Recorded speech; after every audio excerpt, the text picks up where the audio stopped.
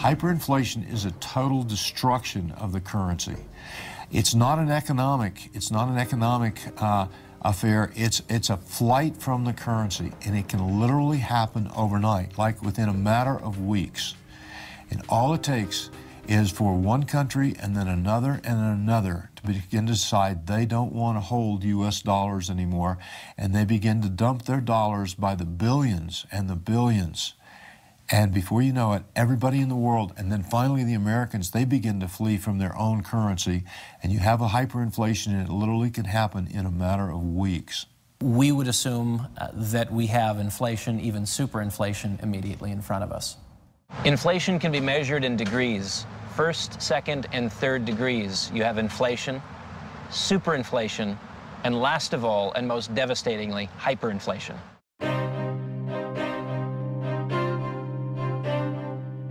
So the expansion of the monetary base has been extreme.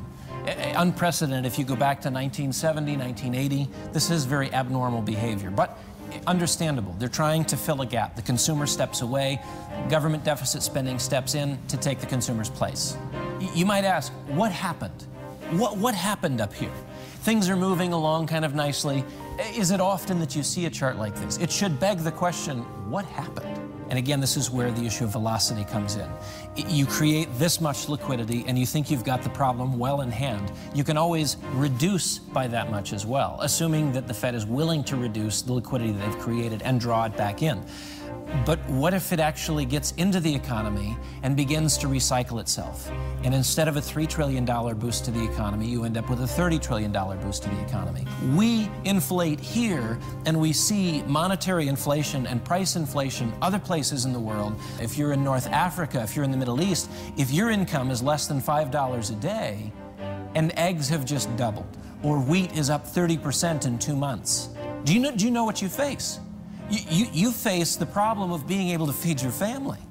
So we create inflation here, and it's a domestic issue, except that because we have the world's reserve currency, we do have a footprint that's larger than a domestic footprint.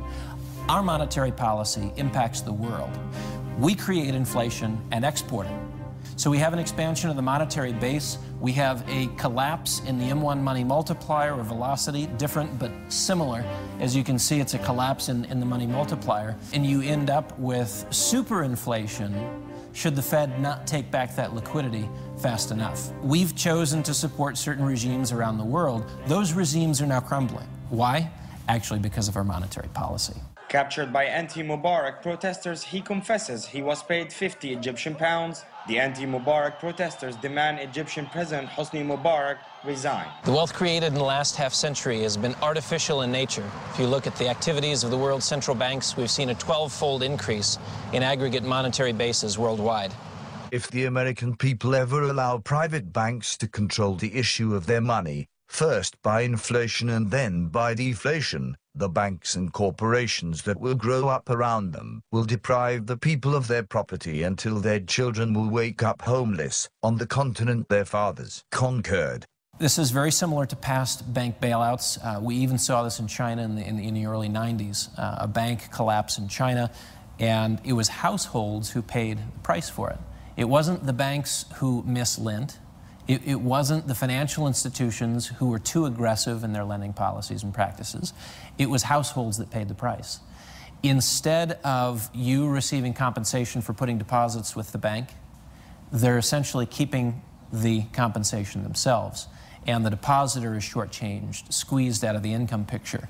Back to the point, banks don't have to lend. They don't have to lend to you, they don't have to lend to small businesses, because in a zero interest rate environment, a low interest rate environment, the benefit goes directly to them and you take the risk. The SGS estimates of inflation are somewhere between 7% and 8%. The official inflation rate is supposed to be 2 to 2.5%. According to the cost of living adjustment, for the last 2 years, there's been no inflation. So apparently we're supposed to accept that there is no inflation. Meanwhile, you go to the store, you're faced with it. You pay college tuition, you're faced with it. You go to the gas pump, you're faced with it.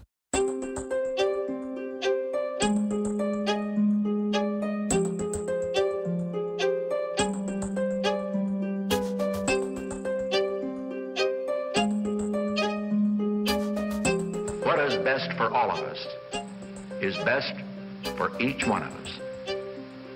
We cannot afford a business-as-usual attitude anywhere, because fighting inflation is everybody's business.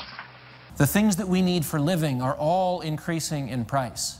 This is inflation. You create too much money, and that money reprices everything in the marketplace. It's not that corn is more expensive, it's that your dollar is worth less, it's that your pound is worth less, it's that your euro is worth less, and it takes more of that same unit of account to buy the same goods and services. You look at politicians the world over, including Washington, D.C., and what do you have? Corruption, endemic. It's everywhere. But what you have in the Middle East is a response that says inflation is something that we cannot deal with. We are tired, ma'am. We are tired. Stop the price hikes. We are suffering. We are Egyptians. We love Egypt. But stop this. We want to eat. We want to live. We and our children.